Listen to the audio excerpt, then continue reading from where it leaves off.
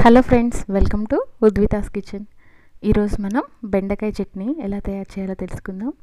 ఈ చట్నీ చాలా టేస్టీగా ఉంటుంది అండ్ అలాగే త్వరగా కూడా అయిపోతుంది. దీన్ని తయారు చేయడానికి ముందుగా స్టవ్ మీద ఒక కడాయి పెట్టుకొని దానిలో 2 స్పూన్ల ఆయిల్ వేసుకోవాలి. తర్వాత దానిలో 1/2 స్పూన్ ధనియాలు అలాగే 1/2 స్పూన్ జీలకర్రని వేసుకొని ఒక 2 నిమిషాల పాటు ఫ్రై చేసుకోవాలి. తర్వాత దీనిలో 6 లేదా 7 పచ్చిమిరపకాయలని యాడ్ చేసుకోవాలి. ఇవి మీ కారానికి తగినట్లుగా ఎక్కువ లేదా తక్కువ వేసుకోవచ్చు. వీటిని కూడా 2 నుంచి 3 నిమిషాల పాటు ఫ్రై చేసుకున్న తర్వాత ఒక బౌల్లోకి తీసుకొని పక్కన పెట్టుకోవాలి. తర్వాత ఇదే కడాయిలో 200 గ్రాముల బెండకాయలను తీసుకొని వాటిని ఈ విధంగా పెద్ద ముక్కలుగా కట్ చేసుకొని వేసుకోవాలి. ఈ బెండకాయలు మరీ లేతగా ఉండకూడదు, కొంచెం ముదురుగా ఉన్న బెండకాయలను తీసుకోవాలి.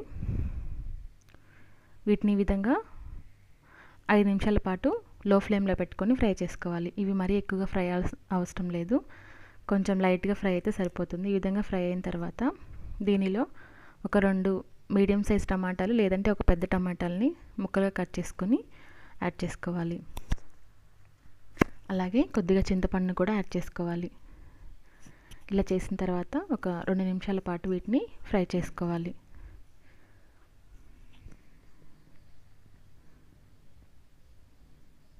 చూసారు కదా, టమాటా ముక్కలు కూడా కొద్దిగా ఫ్రై అయ్యాయి. ఇప్పుడు స్టవ్ ఆపేసి వీటిని చల్లార్చుకోవాలి. తర్వాత ఒక మిక్సీ జార్లో మనం ముందుగానే వేయించి పెట్టుకుని పచ్చిమిర్చి యాడ్ చేసుకొని దానిలో తగినంత సాల్ట్, 3 వెల్లుల్లి రెబ్బలను కూడా యాడ్ చేసుకొని దీన్ని ఈ విధంగా మిక్సీ చేసుకోవాలి. తర్వాత దీనిలో ముందుగానే ఫ్రై చేసుకున్న బెండకాయ ముక్కల్ని కూడా యాడ్ చేసుకోవాలి. మీకు కావాలంటే దీన్ని రోట్లో కూడా రుబ్బుకోవచ్చు. ఈ విధంగా యాడ్ చేసిన తర్వాత దీన్ని ఒకసారి మిక్సీ చేసుకోవాలి. ఇది మరీ మెత్తగా కాకుండా కొంచెం బరకగా ఉండేలాగా మిక్సీ చేసుకోవాలి. చూసారు కదా, ఈ విధంగా చేసుకుంటే సరిపోతుంది. ఇప్పుడు దీనికి పోపు పెట్టుకోవాలి. ఇప్పుడు స్టవ్ మీద ఒక కడాయి పెట్టుకొని దానిలో 3 స్పూన్ల ఆయిల్ వేసుకోవాలి. తర్వాత దీనిలో ఒక 2 ఎండుమిర్చి వేసుకొని కొద్దిగా ఫ్రై అయిన తర్వాత దీనిలో 2 స్పూన్ల తాలింపు గింజలను యాడ్ చేసుకోవాలి. దీనిలో శనగపప్పు, మినపప్పు, ఆవాలు, జీలకర్ర వీటిని కూడా 2 నుంచి 3 నిమిషాల పాటు ఫ్రై చేసుకొని ఒక 4 లేదా 5 వెల్లుల్లి రెబ్బల్ని ఈ విధంగా దంచుకొని వేసుకోవాలి.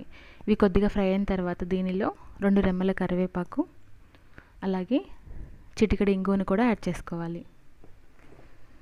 వీటిని కూడా ఒకసారి బాగా కలుపుకొని తర్వాత దీనిలో మనం ముందుగానే మిక్సీ చేసి పెట్టుకున్న బెండకాయ మిశ్రమాన్ని యాడ్ చేసుకోవాలి. ఇలా యాడ్ చేసిన తర్వాత ఒకసారి బాగా కలుపుకోవాలి. తర్వాత దీన్ని ఒక 5 నిమిషాల పాటు లో ఫ్లేమ్లో పెట్టుకొని కుక్ చేసుకోవాలి. ఇలా కుక్ చేసుకున్నప్పుడు ఒకసారి చెక్ చేసుకొని ఒకవేళ సాల్ట్ సరిపోకపోతే మళ్ళీ యాడ్ చేసుకొని కలుపుకోవాలి. 5 నిమిషాల తర్వాత స్టవ్ ఆపేసి దీన్ని ఒక సర్వింగ్ బౌల్లోకి తీసుకోవాలి. అంతేనండి, ఎంతో ఈజీగా బెండకాయ చట్నీ రెడీ అయిపోయింది. ఈ చట్నీ చాలా టేస్టీగా ఉంటుంది, అలాగే చాలా త్వరగా కూడా అయిపోతుంది. ఈ వీడియో మీకు నచ్చినట్లయితే ఈ వీడియోని లైక్ చేయండి, షేర్ చేయండి, కామెంట్ చేయండి. అలాగే నా ఛానల్ని తప్పకుండా సబ్స్క్రైబ్ చేసుకోండి. Thanks for watching.